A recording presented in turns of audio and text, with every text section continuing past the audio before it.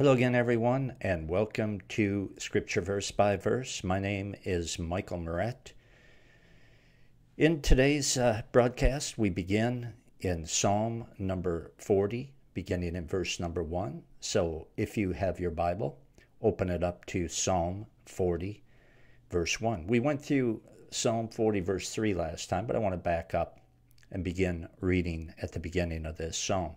While you're getting your Bible, that always gives me an opportunity to tell you that the Scripture Verse by Verse website is found at thebibleversebyverse.com. My desire is to teach the Word of God. My desire is to see as many souls saved as possible, as many Christians sanctified, made holy, made like Jesus as possible. And there's only one way that can happen. It starts with the Word of God, and the Word of God must be proclaimed clearly. If it's not, people may be entertained, they may be tickled, they may be impressed with the intellect of the preacher or the Bible teacher or the pastor, but nothing good is going to come out of that. Nothing that glorifies Jesus comes out of that. This is not a variety. Scripture Verse by Verse is not a variety show, okay? This is not entertainment. This is not a variety show. This is the Word of God, verse by verse. And you can study it in its entirety at your pace, at your convenience, at thebibleversebyverse.com. But for now, let's pray. Father, we ask that you would sanctify us by your truth. Your word is truth. In Jesus' name, amen. Psalm 40, beginning in verse 1. I waited patiently for the Lord. He inclined unto me and heard my cry. And of course, you don't have to wait for God to hear your prayer. Because before you even speak it, before it even leaves your lips, God knows what you're going to say. And so he hears you immediately. As long as there aren't any unconfessed sins in your life, as a Christian, he hears you immediately, if not before. What we have to wait for sometime is God's answer. And it is during that interval between the time that you pray and he hears and the time that he answers, that's when you have to wait on the Lord, in the sense of continue with him, continue living for him, continue to worship him, continue to pray, continue to study, continue to read his word. And so it says, I waited patiently for the Lord, and he inclined unto me and heard my cry.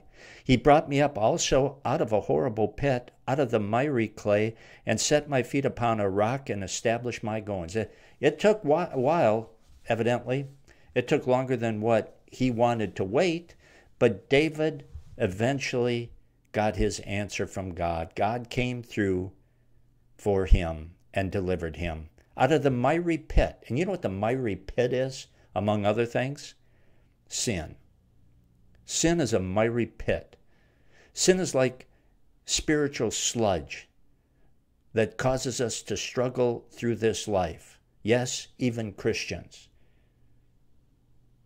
Jesus lifts our feet out of that muck and makes life easier for us to handle. It isn't perfect. And it isn't always fun and games, but it's a lot better to go through life on solid ground with Jesus Christ than to plod through the sludge of sin as the unsaved do, and as some Christians do. Or I shouldn't call them Christians, because I've got my doubts, and you should too. Professing Christians. Why trod through the sludge of sin in your life when you can get sold out to Jesus Christ, on fire for Jesus Christ, no unconfessed sins in your life, no sins that you're aware of, and go through life, sailing through life with Jesus Christ, leading you every step of the way. Verse 3, and he hath put a new song in my mouth, even praise unto our God. Notice, let's read that again. And he hath put a new song in my mouth, even praise unto our God. Many shall see it and fear and trust in the Lord. When Christians live for God and talk to God and worship God, like he is real, that brings conviction on sinners who don't know God. No one repents unless they fear the Lord God. And they won't fear God unless they come in contact with a Christian whose walk is so close to God that it makes them think, hey, they talk to Jesus as if he's a real person. It makes them come face to face with the reality of their own sinfulness. I know what I'm talking about.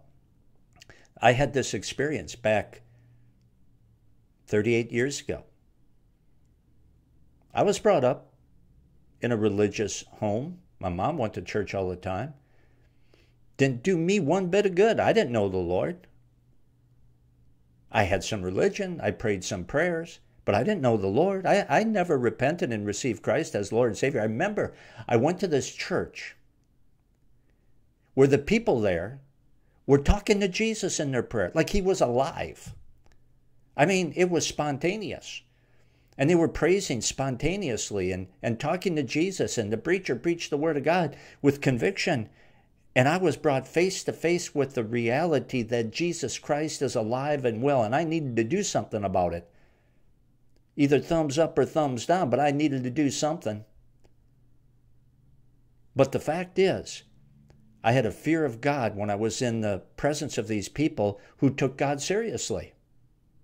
You see, if you water down the Word of God and you live a lukewarm existence as a professing Christian, you're not going to do Jesus any good at all. You may get ungodly people to think you're cool, but you're not going to do them any favors, spiritually speaking. You think you're going to save them from hell? You can get them to join your church if it's cool enough without them ever repenting. And goodness knows you would never tell them to repent.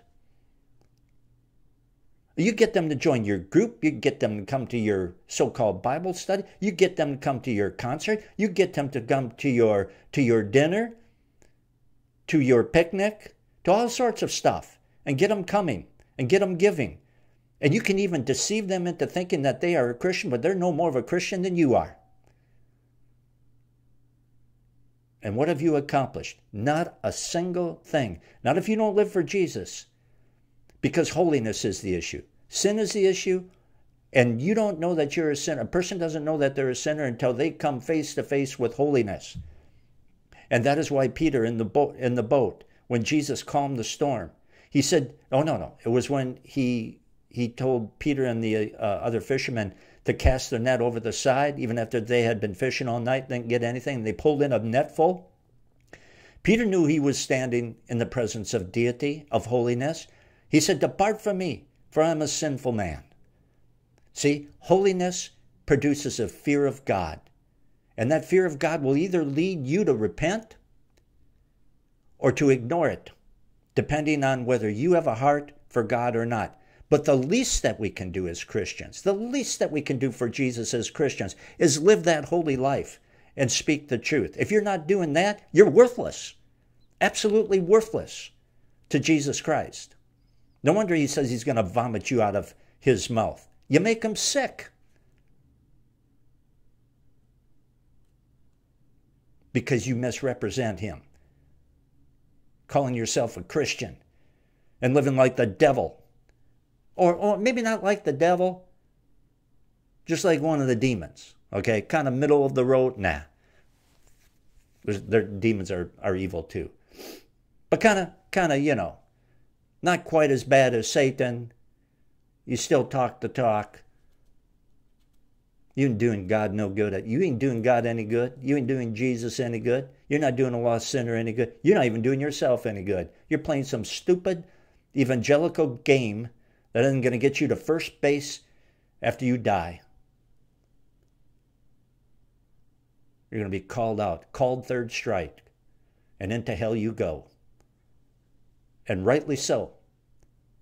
For not only not being used by God, but by misrepresenting the name of Jesus.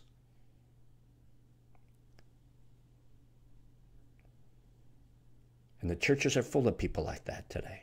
Not all of them. No, I know that. But a lot of them.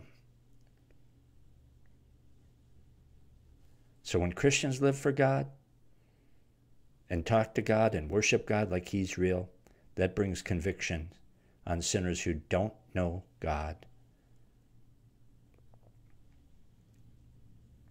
Verse 4. Blessed is that man that maketh the Lord his trust, and respecteth not the proud, nor such as turn aside to lies. In other words, you are much better off putting your trust in God rather than the things that this world can offer, or even in people, or money. You are much better putting your trust in God than anything of this world. Now, God may use things, or God may use people to bless you, but it's not right to trust the blessing or the people that he uses. Trust the blesser. Put your focus and faith in God. Blessed is that man that maketh the Lord his trust, verse 4 says, and respecteth not the proud, nor such as turn aside to lies. 5. Many, O Lord my God, are thy wonderful works which thou hast done, and thy thoughts which are directed toward us, they cannot be reckoned up in order unto thee.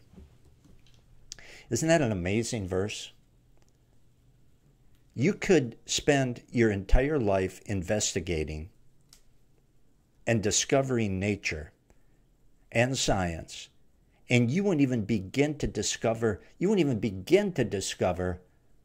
all the things that God has done, that God has made.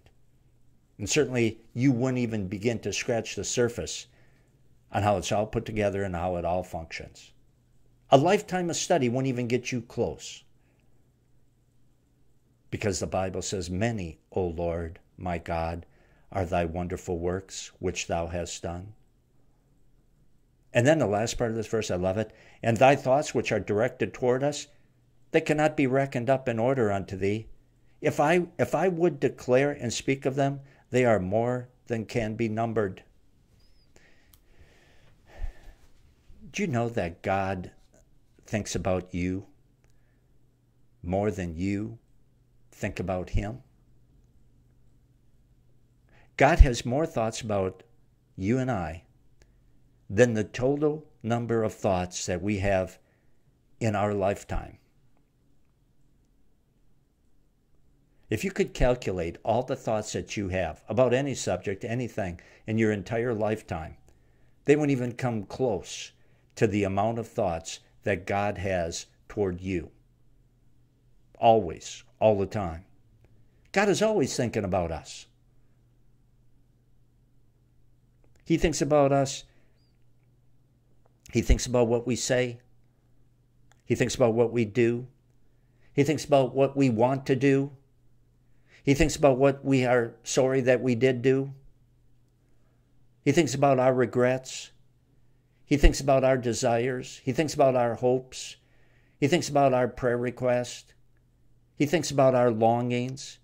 God thinks about our thoughts. In spite of all of our sins, God treats us as if we are very special. I mean, just the way he thinks about us all the time proves that. Verse 6, sacrifice and offering thou didst not desire. Mine ears hast thou opened.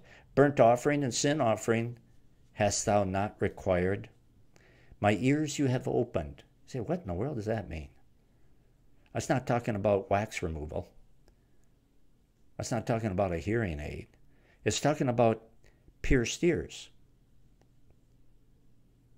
When a Hebrew, back in Old Testament days, wanted to become a lifelong servant of another Hebrew, he would have that would-be Hebrew master pierce his ear and wear his master's earring.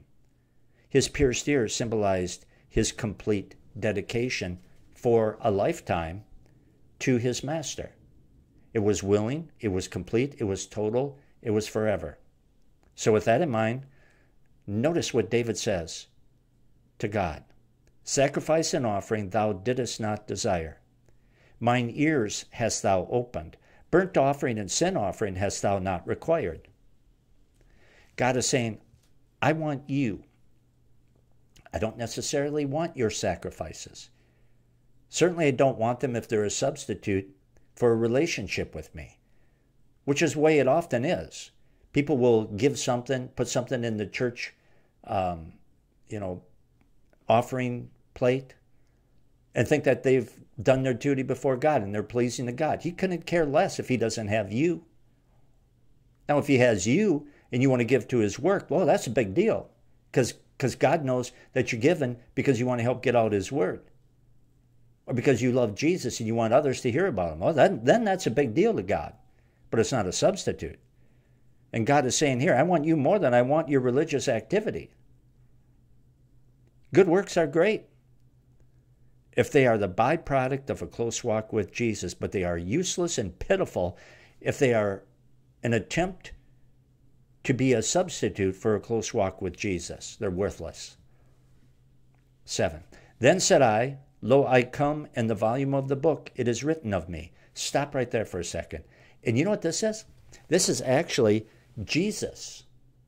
This is actually Jesus talking to the Father, as the New Testament makes clear. Sacrifice and offering never took away man's sins. Never. Not even in the Old Testament. It never did the job. They are not what God wanted, nor were they valuable enough to pay for man's sin. The blood of bulls and goats, the New Testament says, could not pay for man's sin. How could they? A bull and a goat, sorry, PETA, a bull and a goat or a lamb or anything else, an animal is not as valuable as a human being. They're not valuable enough to pay for man's sin. You could offer 1,000 of them, 10,000 of them, and they wouldn't pay for one single sin. God needed a sinless human being to die as a substitute for sinful human beings. Jesus qualified, Jesus volunteered to pay for our sins. And we should appreciate Christ, because his death on the cross was not only sufficient, but it was completely and totally voluntary. If you can't think of another reason to praise Jesus, you can praise him that your sins are forgiven and that you're not going to burn in hell. 9. I have preached righteousness in the great congregation. Lo, I have not restrained my lips, O Lord, thou knowest. Jesus preached righteousness. The apostles preached righteousness. And no preacher, no Bible teacher, no pastor is worth the title unless they do the same, unless they preach righteousness, a hatred for sin,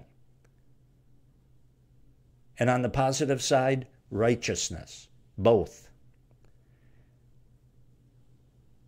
Most of modern evangelical preaching today is dictated by popular culture, not the righteousness of God. Most of it is aimed at making people feel good about themselves. Oh, maybe throwing in a little challenge every now and then, but very gently. Never in a confrontational style like the Word of God is so often. Never. Always got to water that down or ignore that completely. Most of it is aimed at making people feel good, feel comfortable, rather than making people feel good about Jesus. And by doing that,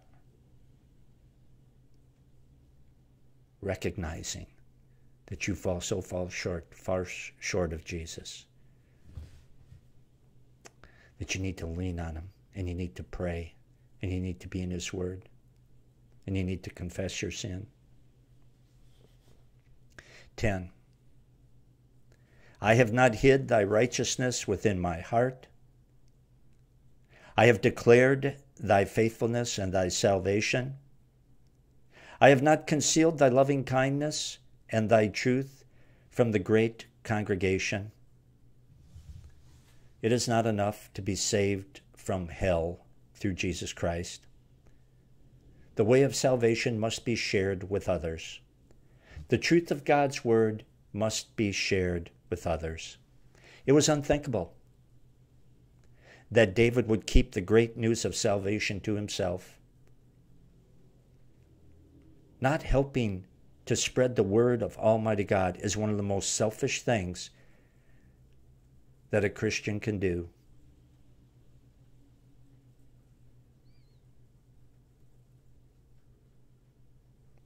I know that I'm far from perfect. Boy, I know that. You just talk to God about it sometime. Ask him to show you. But I love verse 10. This is written by a man who was far from perfect too, David. And the Apostle Paul said he was the chief of all sinners. So I guess he took first place. None of the rest of us are as bad, although I think I could give him a run for his money. But David writes, I have not hid thy righteousness within my heart. I have declared thy faithfulness and thy salvation. I have not concealed thy loving kindness and thy truth from the great congregation. And you know what? I'm glad that I can honestly say the same thing. And that's not bragging. The Apostle Paul said, I have not shrunk back from declaring unto you the whole counsel of God.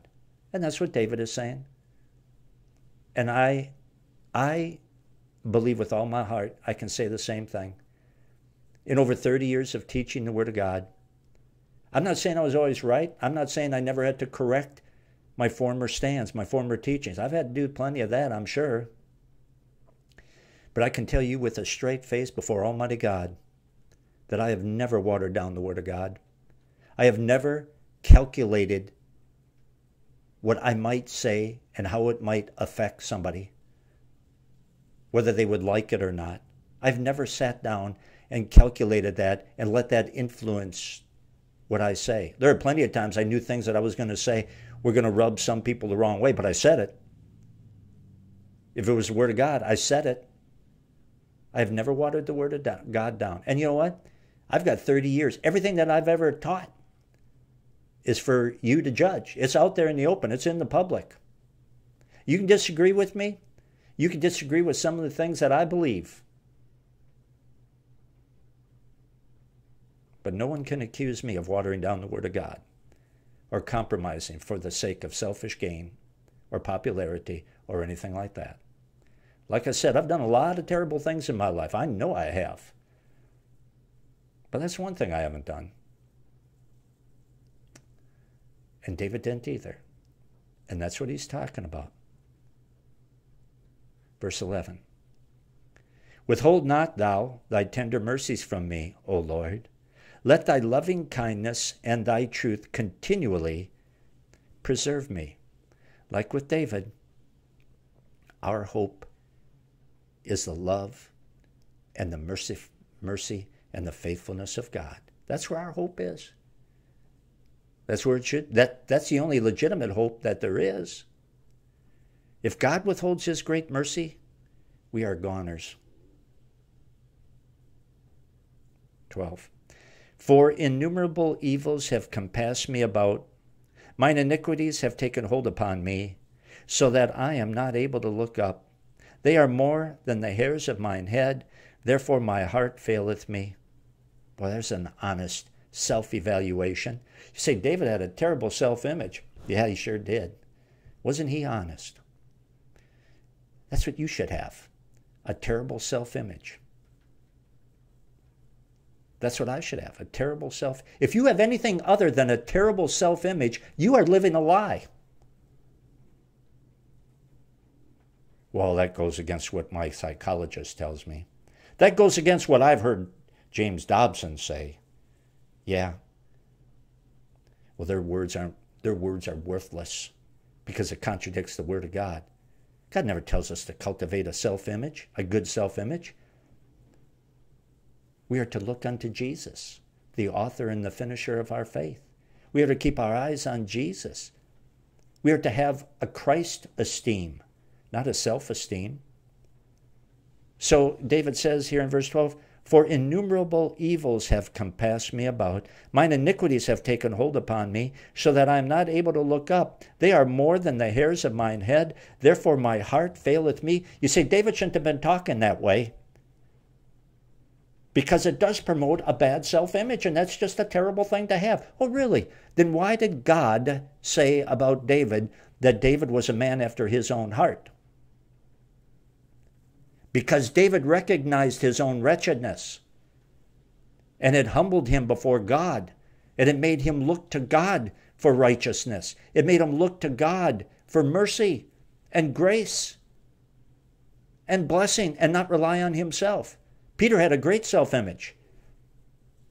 The Last Supper, oh, he had a wonderful self-image. I'll never deny you. I'm too good for that. Look, I think highly of you. You don't think very highly of me, do you, Jesus? And Jesus could have said, no, I don't, Peter. But I sure am correct. And Peter had a fantastic self-image, and he went on and he denied Jesus 3 times. And David's problems are too big to handle. And by his own admission, his sins are too many to count. You say, the poor, pathetic human being. No, not really. Not really. The one to be pitied is he who doesn't realize that he's pathetic. The one to be pitied is the one who doesn't realize that he is a worthless sinner, according to Romans chapter 1. All of us have become altogether worthless. That's the one to be pitied, the one who doesn't realize that, and doesn't realize that they're in trouble because of it, and their sins are too many to count. They're the ones that are to be pitied because they don't cry out to God Almighty for mercy through Jesus Christ. And you know where they end up? Do I have to really tell you? I'll give you one guess. Write me and tell me if you think you have the right answer, because that's exactly where they go. 13. Be pleased, O Lord, to deliver me. O Lord, make haste to help me. In other words, please, Lord, come and save me now. And that is the fervent cry of a sinner who needs God's help and knows that he needs it. And that type of prayer, because it is sincere, will get a response from God. We'll pick it up right here in verse 14 next time. You can continue studying. We're out of time. But you can continue studying the Word of God at your pace, at your convenience, at the Scripture Verse by Verse website, found at thebibleversebyverse.com. I hope you have a hunger for the Word of God. If you do, that's a place to satisfy it. You can gorge yourself with the written Word of God, spiritual food, spiritual meat and potatoes at thebibleversebyverse.com. And if you don't have a hunger for the Word of God, go there and get a taste. Like the Bible says, taste and see that the Lord is good. And that hunger for God's Word will begin to grow. And it'll be the best thing that ever happened to you, because we all need the Word of God. Study it at thebibleversebyverse.com, verse by verse. If you appreciate this ministry, if you love the Word of God, and you like it straight, the blessing and the discomfort of it all, the rebuke, the encouragement, the teaching, the instruction, the correction, as God says a Bible teacher is supposed to do. If you like that and you appreciate that, and you love the whole counsel of God, please consider supporting this ministry, becoming a partner with me. Stand with me, shoulder to shoulder, as we get out the Word of God. It's more important than ever. And you can give in a secure method at thebibleversebyverse.com. Just click the donate button at the top of the front page and prayerfully give as the Lord may lead. Please pray for this ministry. And again, prayerfully Ask God what he would have you give. That's at thebibleversebyverse.com. So long.